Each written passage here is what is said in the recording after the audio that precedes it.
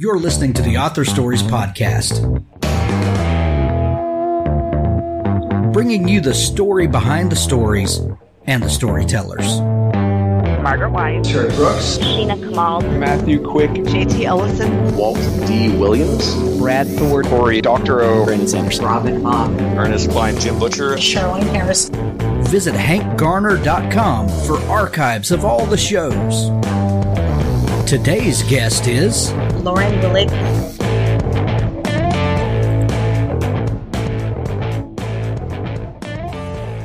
Well, thanks for tuning in to Author Stories today. We've got a fantastic show for you. Go to hankgarner.com and subscribe to the show. Any way that you download podcasts, you can listen to it there. I'd like to talk about some sponsors before we get started. Scribophile is a respectful online writing workshop and writers community. Writers of all skill levels join to improve each other's work with thoughtful critiques and by sharing their writing experience. We're the writing group to join if you want to find beta readers, get the best feedback around, learn how to get published, and be part of the friendliest and most successful writing workshop online. Improve your writing by receiving detailed critiques, learn from a vast collection of free writing resources, make lifelong friends in our busy community of writers. Writing is a solitary art, but that doesn't mean you have to be lonely. Lucky for you, there are thousands of writers on Scribophile every day, and we're a really friendly bunch. You've never seen a writing group like this one. Join Scribophile today at scribophile.com. For the Words is a unique writing motivator unlike anything I've ever seen. For the Words is an online writing platform which motivates writers of all backgrounds to increase their word count through gamification. Writing can be challenging, especially when you need to consistently produce a high output of words. By injecting a little fun into that routine and using daily rewards to promote a healthy writing habit, For the Words makes it easier to reach those word count goals. We're a community of bloggers, professional authors, college and high school students, research scientists, gamers, and first-time writers from all over the world. Come for the words, stay for the fun. It's forthewords.com. That's the number 4, thewords.com. Writers. The internet is one of the best tools for research and creativity, but it can also be one of the biggest hindrances to productivity, distracting you from doing the seat-in-chair, hand-on-keyboard work. Rescue Time gives you an accurate picture of how you spend your time to help you become more productive every day. Spot inefficiencies in your day and become better at managing your time. Create a goal, like spending less than 1 hour per day on email, to help you stay focused. Set an alarm to tell you when you spent more than 2 hours a day on Facebook. Try Rescue Time and use our special discount code for 30% off our Rescue Time premium account by going to rescuetime.com/author stories. Let us help you rescue your time. Well, thanks for joining me again for the Author Stories Podcast, where I bring you the story behind the stories and the storytellers. Today, I'm really excited to have Lauren Willig on the show with me today. Lauren has a fantastic new book called The Summer Country, and it's about colonial Barbados, which I'm really interested to talk about with you today. Lauren, welcome to the show. Thank you so much for having me here. I'm so excited to talk about the summer country with you. Oh, I'm excited to have you. But we begin each show with the same question, and that question is, what is your first memory of wanting to be a writer or storyteller? Okay, well, that one's actually a really easy one for me. I wrote my first book, book in quotation marks. It was made of construction paper, and it was called something like The Sleepy Princess. It was about, of course, a princess. And I remember looking at this and thinking, this is it. This is what I'm going to do. And so I did. I love that. And did anyone help you with that cardboard construction paper book? Someone must have, because I'm not sure if I was adept enough at 5 to staple it together myself, although maybe I was, because now I have a 5-year-old and she does these sorts of things for herself. But, I've always been better at the writing and the story spinning bit than the actual technical aspects.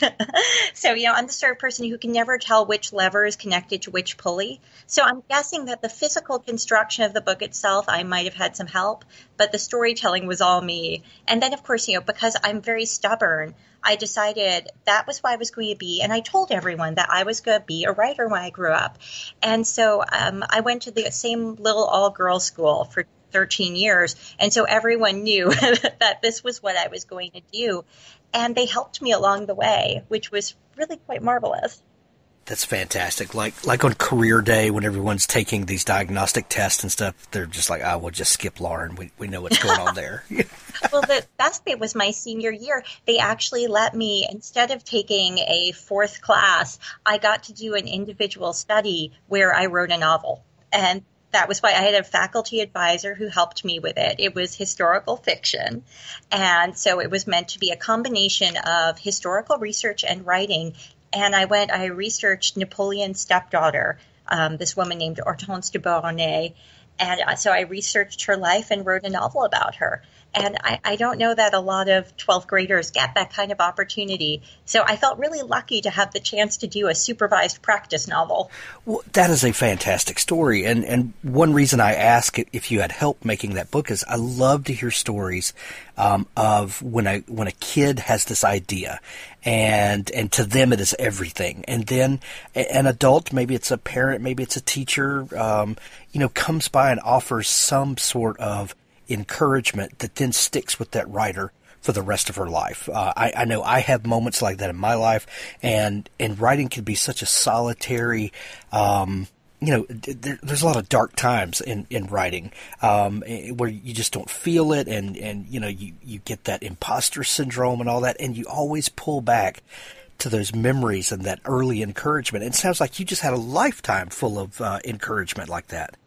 Yes, and everything you're saying is so true. I think writing is something that people don't really take seriously, that it's viewed, even if someone is pursuing it seriously, it's often viewed as a hobby, and people are often shamed for wanting to write. So having that sort of encouragement when you're young makes a really big difference.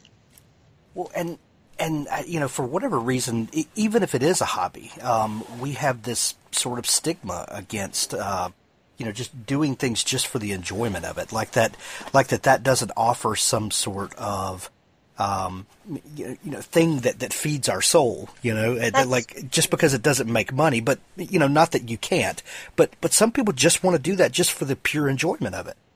Oh, absolutely. Actually, I think it was the wonderful Kate Quinn recently circulated an article on Facebook about how we've lost the art of the hobby. The idea to do something just for the joy of it, just because it makes you feel good, as opposed to expecting it to suddenly turn into a small business. I mean, I think the problem is we've fallen into the trap of thinking everything should be like that 80s movie where Diane Keaton starts making baby food for her child and it becomes a baby food empire. Not everything has to become a baby food empire. Sometimes you just want to make baby food to make baby food. Exactly.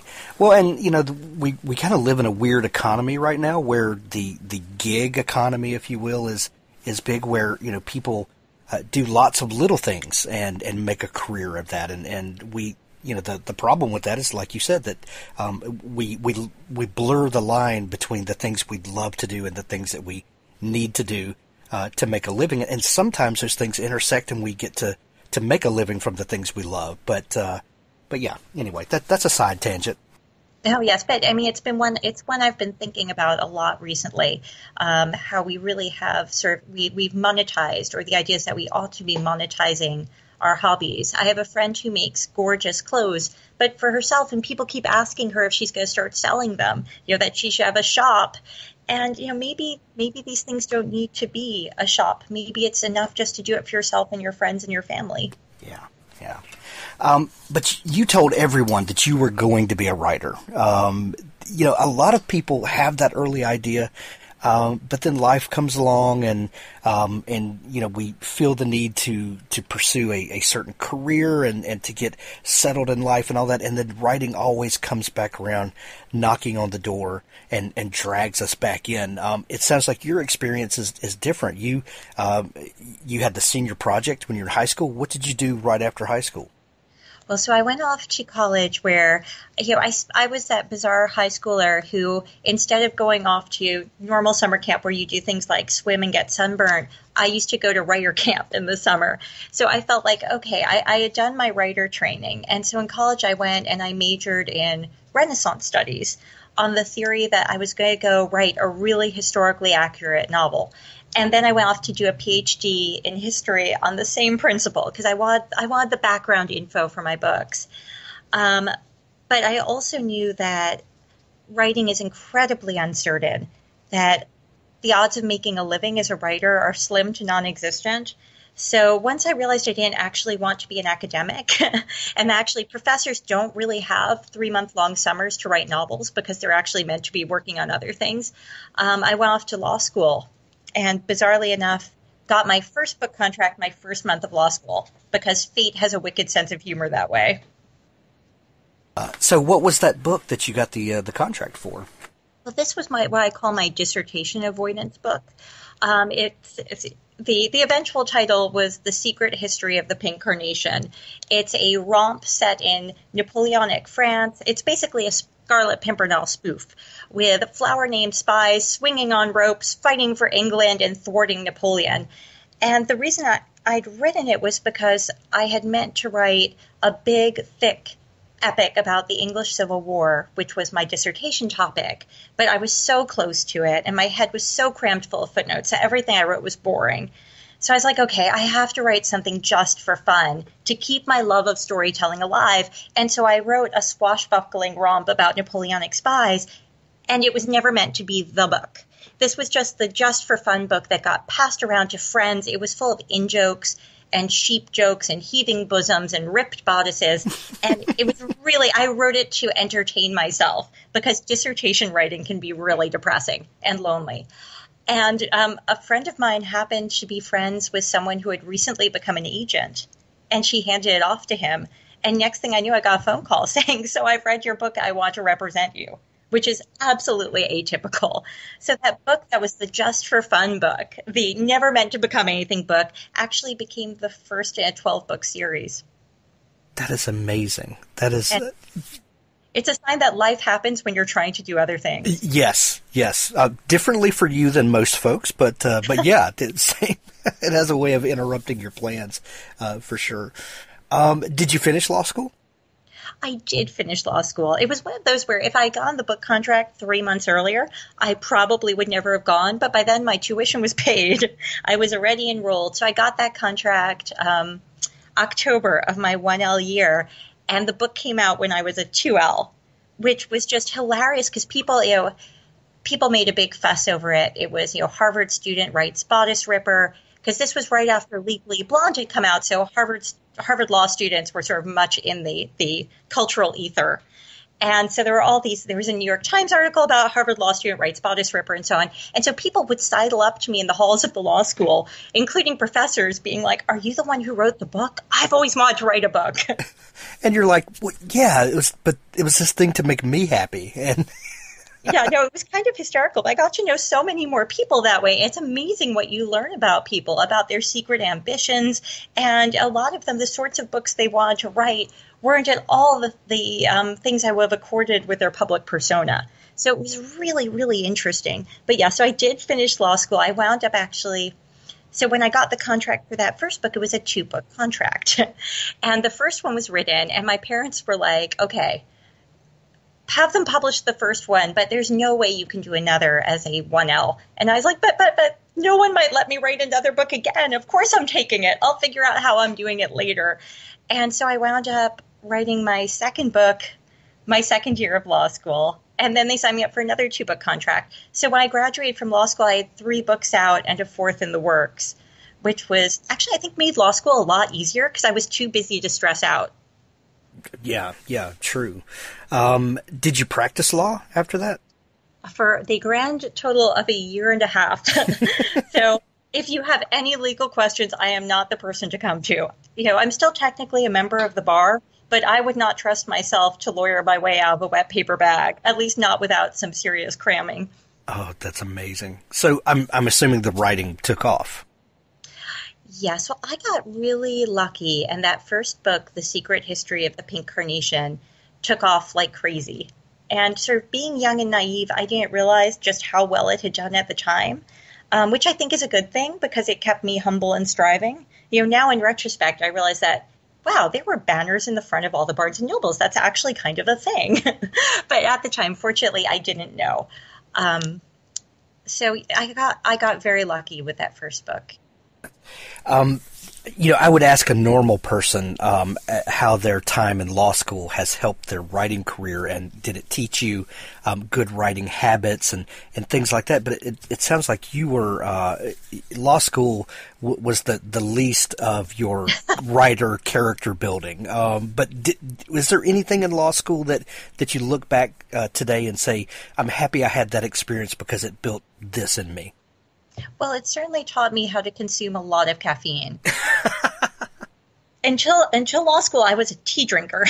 But when I got to law school, Elena Kagan was our dean, and she had instituted a bunch of reforms to make Harvard law students less miserable because, this was a thing, bring the suicide rate down. And one of those reforms was free coffee outside the classrooms.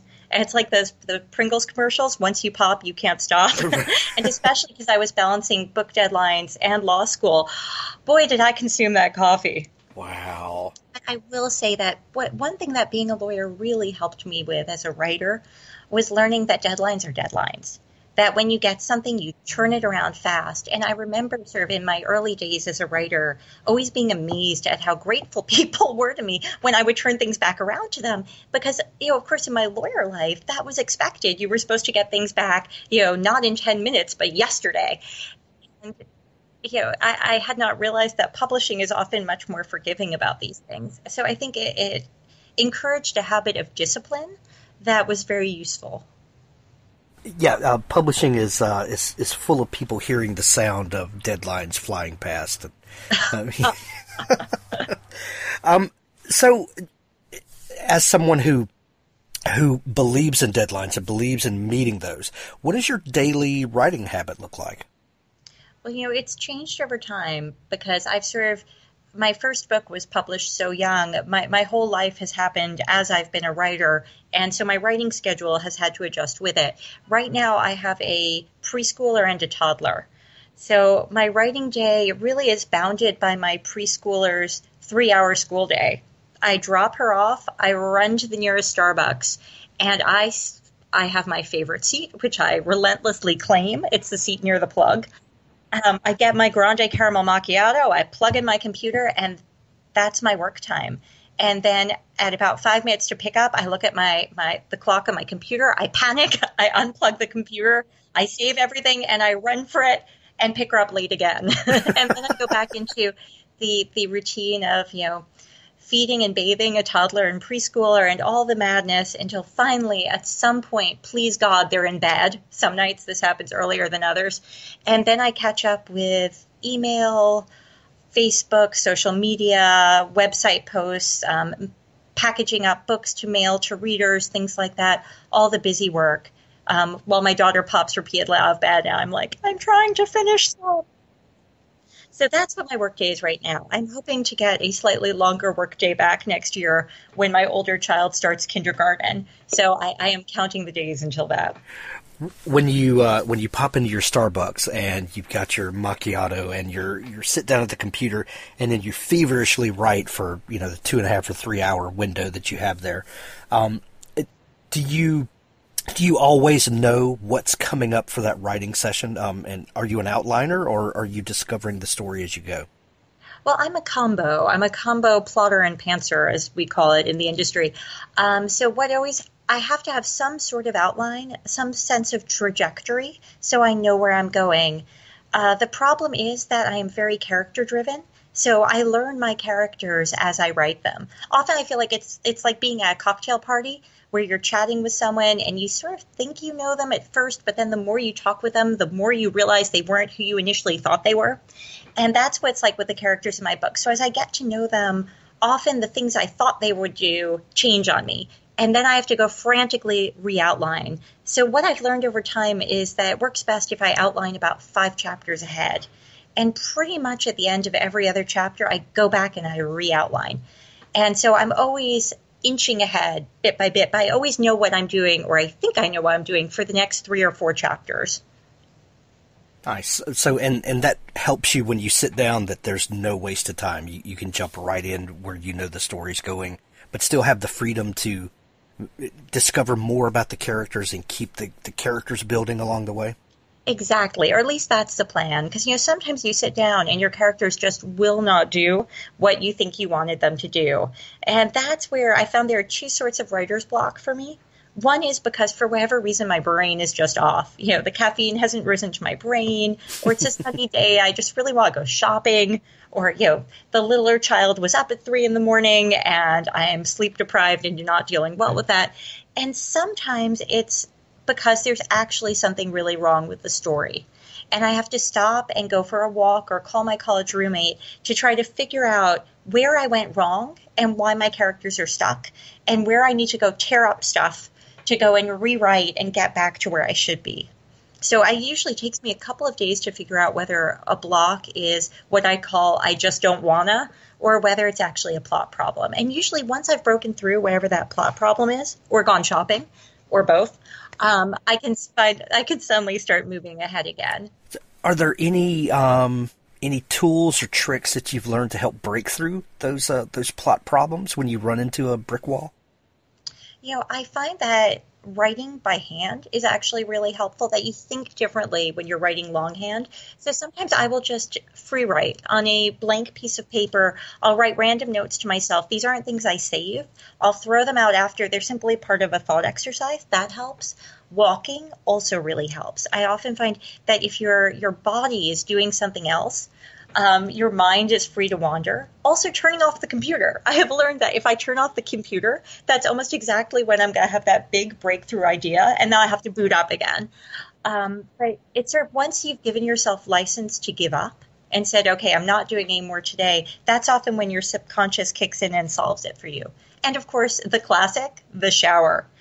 My husband found me waterproof notepads that are actually, you stick to the shower wall. Because before that, I was doing crazy stuff like writing messages to myself in soap so I wouldn't forget lines of dialogue, or just trailing water through the whole apartment in my race to get to pen and paper. So I have these great waterproof shower notes now. I only use them as a last resort because they're kind of annoying, but it's true. You do often get your best ideas in the shower. In over 600 episodes of this show, you are the second person to mention waterproof shower notes. That is amazing. Yeah, we're gonna have to find some and put in the store on the website or something. That's I think more people could use that. You love historical fiction. If you're looking through your back catalog, there are these big, amazing epics. Beginning with the farce that became, the door opener for you, and going up to your new book, The Summer Country. What is it about historical fiction that you love so much? Well, the truth is I've always wanted to live in another century. Our own always felt so flat and bland to me, compared with the past. I think part of it was I grew up with a lapsed historian for a father. My father had been a history professor, but left to become a lawyer. And so by the time I was little, by the time I was 3 or 4, he no longer had an audience of students to whom to tell stories, but he had me. So I grew up on all these insane historical family stories, and also the classics. Like somehow my father found me these large illustrated Three Musketeers and Last of the Mohicans and Robin Hood. So in many ways, these medieval and 17th century characters were much more real to me as a preschooler than the things I saw on the news. I kept thinking that New York was a semi-detached part of England, and that if I walked the right way through Central Park, I would run into the sheriff chasing Robin Hood. That's amazing. Lapsed historian may be the best thing I've heard today. So, have you ever been tempted to write a contemporary novel? Oh, absolutely. Because one thing I love doing is comedy. And it's actually very hard to write funny historical. I managed to do it with the Pink books, but that was because they were their own weird cross-genre thing. So I got to be funny. But the kind of historical fiction I'm writing now, which I think of as sort of, variously as either real historical fiction or historical women's fiction, it's much more serious and it's much harder to do madcap. because that kind of humor detracts from the historical experience for people. So it's sort of an either or.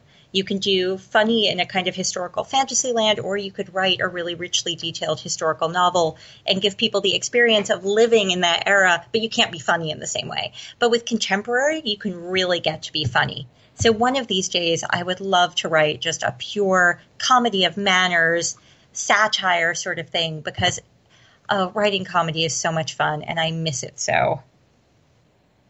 The new book, which is available everywhere now, The Summer Country, takes us through the Victorian era, but we are set in colonial Barbados. Why the setting, and what was happening then that intrigued you enough to want to tell a story here? Well, this is one of those books that happened to me rather than one of these books I initially intended to write. I was on vacation with my two best friends from the Harvard History Department. And, what do historians on vacation do? They go and tour historic houses. So we went on a plantation tour, and the tour guide told us that the plantation house had burned down, and in the fire, the owner's Portuguese ward had died. Except that there was a wrinkle. This child, the Portuguese ward, was neither Portuguese nor the owner's ward. It was the owner's child by an enslaved woman. And he had snuck the child into his household by claiming that it was the child of a Portuguese friend for whom he had pledged to care.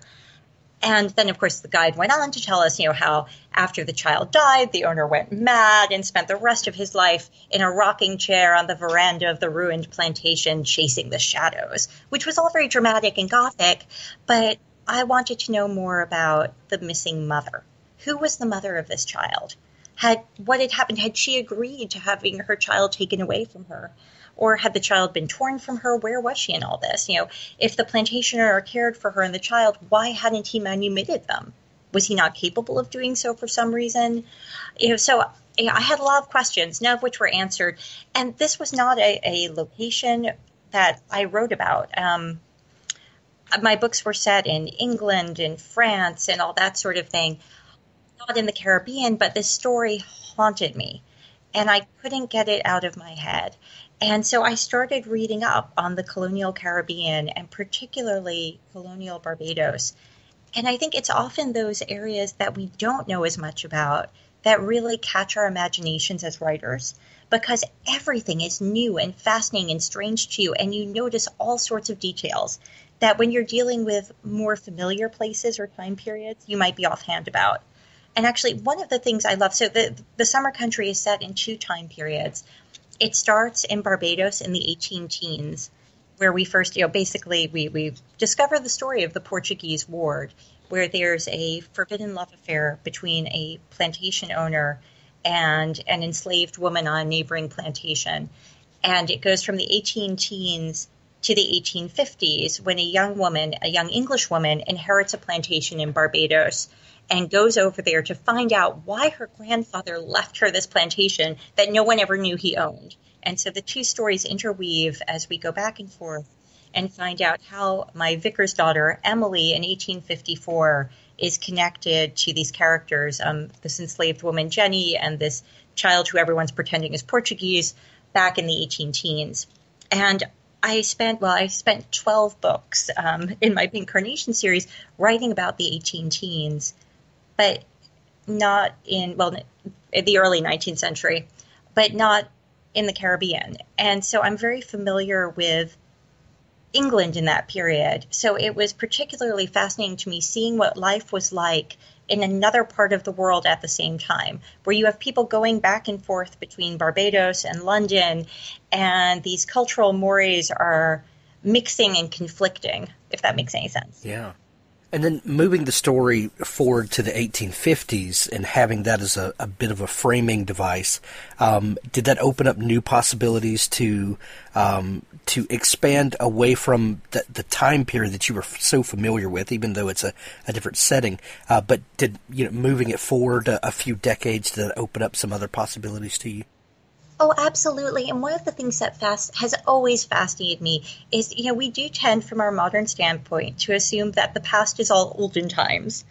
and that everything was a certain way before, but of course you get such big changes within a few decades. And so I love the contrast between the 18 teens, where you're sort of in the midst of the Napoleonic Wars, and there are all these Enlightenment ideas flying around, and that in many ways it's a period of great energy. And then by the 1850s, we've moved into really the high Victorian era, and roles for women in particular have changed. This is when you get the idea of the angel of the hearth, the growth of the suburbs, where women are supposed to be sort of the guardians of hearth and household, where suddenly they're wearing these big crinolines and they're meant to be these angelic domestic presences, which wasn't the case, 2 generations before. And so you get the contrast between this, in many ways, very bourgeois, very manner-bound Victorian world, and the much wilder Georgian era that preceded it. Right.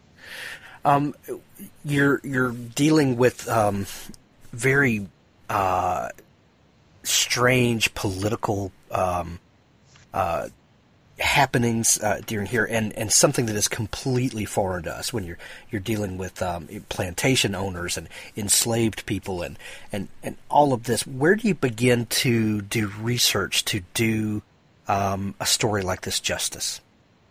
Well, this is where I'm very lucky. I had my grad school years. One of my very good friends from grad school, who's a professor at NYU now, is now doing Caribbean topics. And so I called her and said, who do I need to read? Who are the experts on Barbados? Where do I need to start? And between my good friend Becky and this amazing research librarian in Georgia named Vicky Parsons, I assembled a 10-page long bibliography of both secondary and primary sources. And of course, one thing you're trained to do in grad school is you learn how to track down people's footnotes. So I would read one monograph and then go, mark down, highlight everything in the footnotes that looked interesting, and then go and hunt down all of those books or, those documents. And fortunately for me, in our internet age, and this is a big difference from when I started writing historical fiction back in 2003, so much of the stuff is now digitized. There are actual handwritten plantation records from Barbados from just the time periods I was looking at that are now, you can get them by typing in a URL into your computer and they'll pop up on the screen. Or, for example, a big part of the 1854 part of the book is a truly devastating cholera epidemic that ravaged Barbados in the summer of 1854. And there is someone who lived through it, a minister living in Bridgetown, wrote a very detailed firsthand account, a sort of day by day of this cholera epidemic.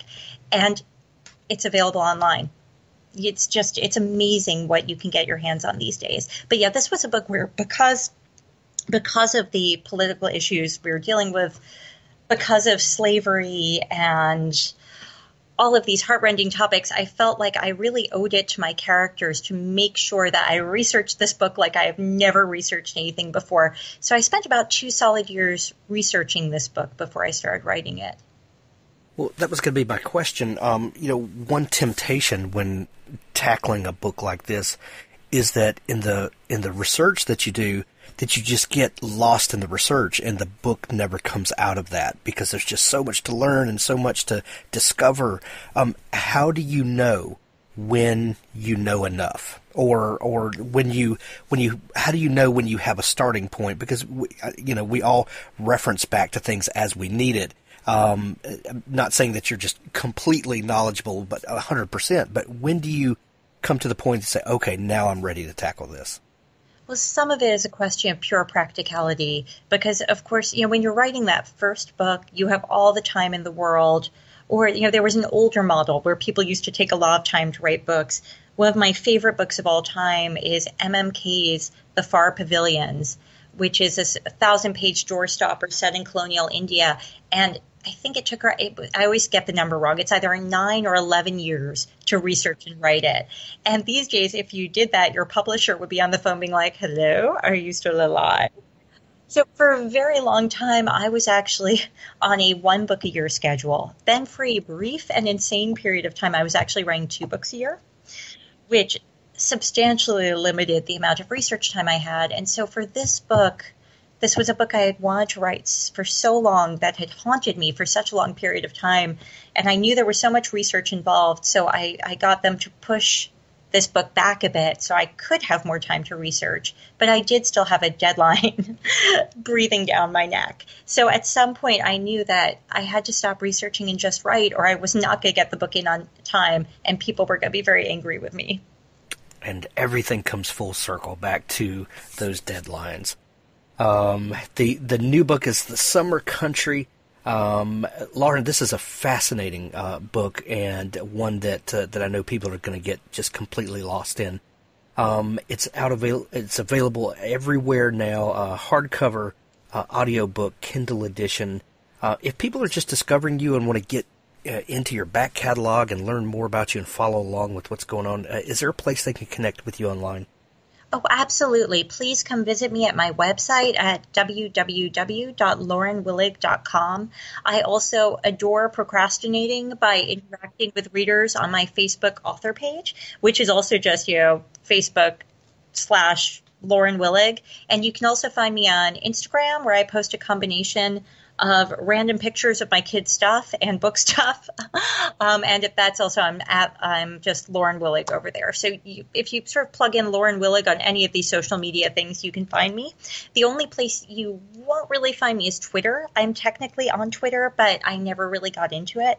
But I'm always over on my Facebook author page or my website or Instagram. So please come find me there. Ask me any questions you like about the books or the summer country or how you write with small people. I am so happy to answer any of it.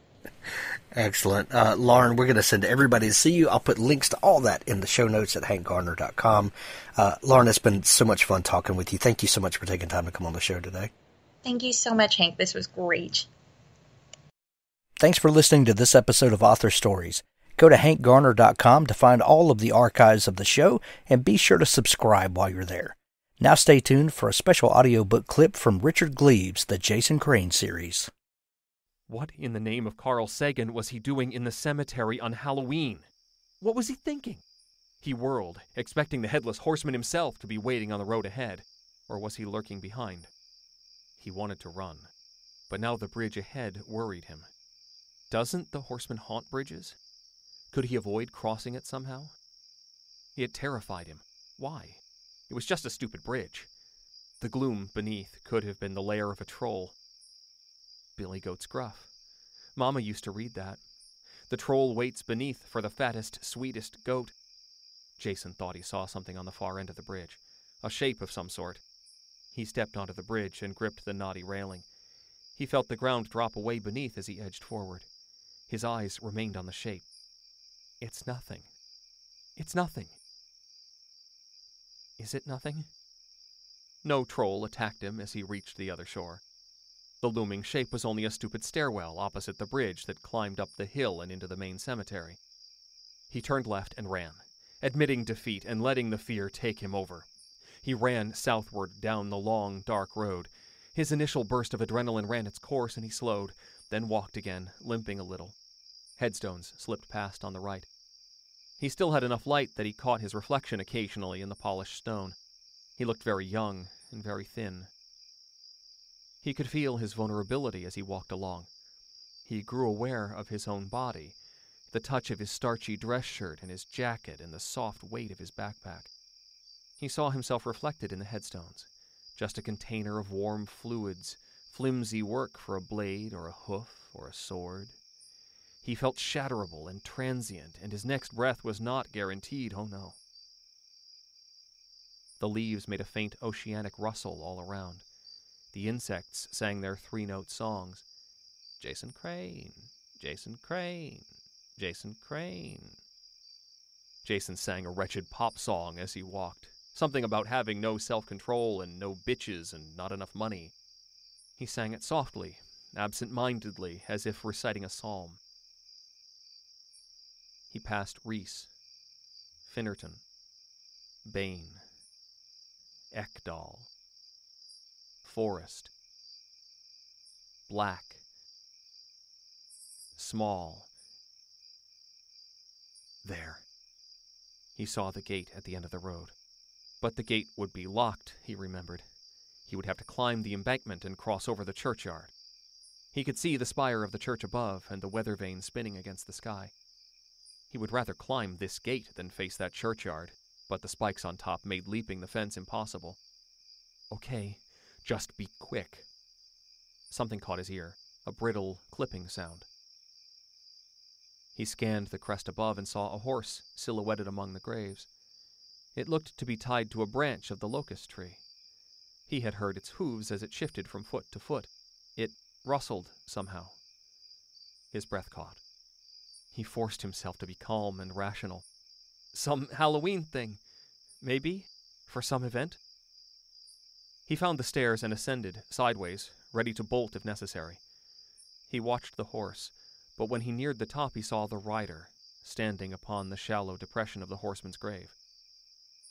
The figure was motionless, a dim shape that absorbed light and gave nothing back. He could make out the shape of the boots and the legs and 2 arms held away from the body, palms down. Just a man? But the cape of the thing was not normal. It contorted painfully, twisting in the air even though the wind wasn't blowing. It wrung itself and billowed and whipped slowly, as if the figure wore a wave torn from a black ocean. And above its shoulders, is he headless? Is he headless?